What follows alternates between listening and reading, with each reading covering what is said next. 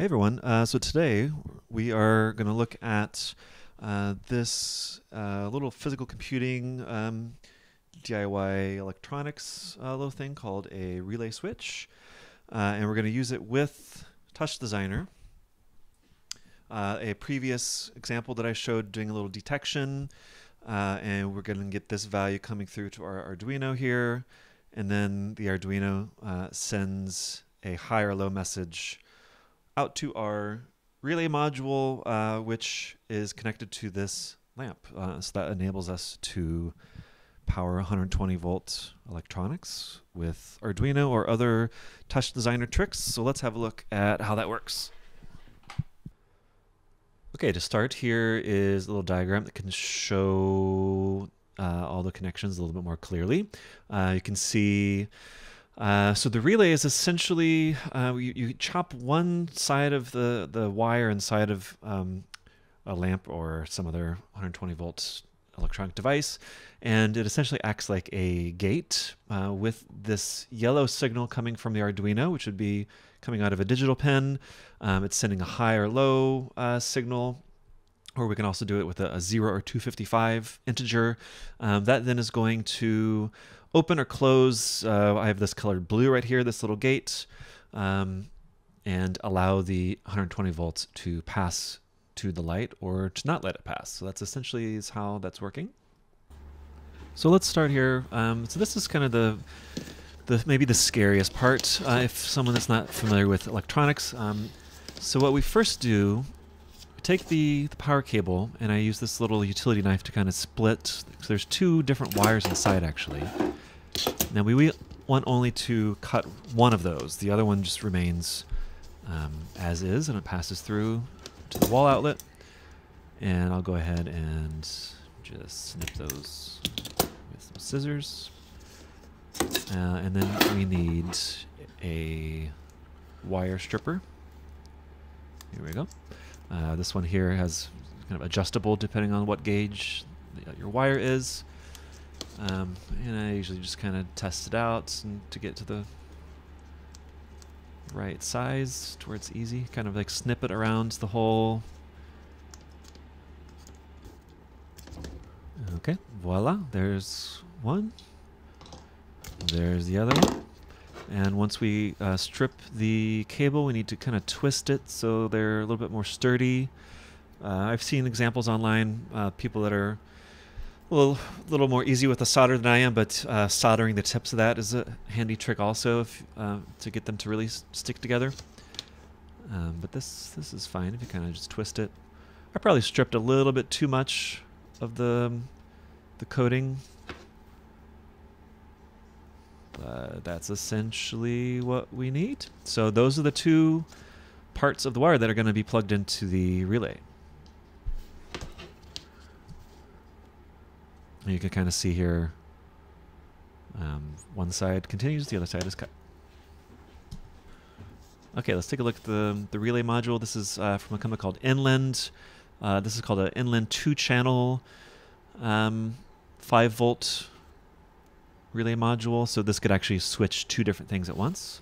We're only going to be looking at this first one. It's listed as K1 right here. And this is kind of shows that gate. So the two right inputs are always connected. The two on the left, what I'm kind of pointing to here, those are usually not connected. So depending on the input signal coming from the Arduino, that gate then closes. So here on the other side we see, coming from Arduino, we have ground, input 1, which will control the switch for that first relay, N2 controls the second relay, and then VCC is the 5 volts. So I'm only showing using one device at a time, but you could do two of these with a single relay switch. That's pretty cool. And then so I'm taking the wires that I cut. I've got a little screwdriver here. I'm just going to loosen up these two inputs. So again, so these wires normally will not be connected, and only when it receives an appropriate signal from the Arduino will that switch kind of close and be connected. So you just want to tighten it enough so it's sturdy.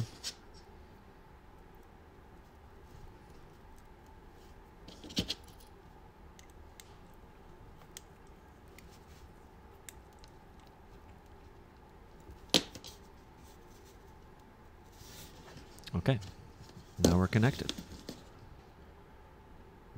Okay, next up, let's bring in the Arduino. So this is just an old Mega board that I had. You can do any board you want. Like Uno is fine. The more normal boards, I just had this old board lying around. So to start, this is just showing that I'm running the kind of default basic blink sketch in digital pin 13. You can see my LEDs blinking on and off. Nothing too exciting. Okay, so now instead of the LED, we've got our connections to the relay. And just to show what type of cables I'm using here, just because of the way that the pins on the relay are, I've got this type of cable here. So that's going 5 volts Arduino into the 5 volts on the relay. Same with ground, same with digital pin 13. And then here's just to show a little bit closer where those are plugged in on the right side there. Okay, let's plug it in. Here's the plug from the bulb, the lamp. 120 volts in this power cord here. And once you do that, we need to be very careful. So now the little copper wires over there plugged into the relay module could shock you. So make sure you do not touch them. The soldered ends on the other side of the boards, the relay as well as the Arduino, just make sure you're not sitting this on any kind of metallic working surface, and just be careful what you're touching from this point. And with that, make sure everything's plugged in. If your lamp was like mine that has a separate kind of manual switch, make sure that was switched to the on position. And now we've got our Arduino powering this bulb. Cool. But of course, we're not going to stop there. Let's get TouchDesigner involved with this and see if we can do some type of motion detection. So as far as TouchDesigner is concerned, really I'm just going to show this one screenshot because this is really all that is necessary to do the communication to the Arduino. That's all we need. Now I'm using my detection system. I've got another video specifically on that, so you can check the link in the description and check that if you want. But essentially all I'm doing is sending, if you see here in this chop execute dat, I'm referencing my serial 1 operator, and I'm sending bytes. And the numbers I'm sending are either 0 or 255.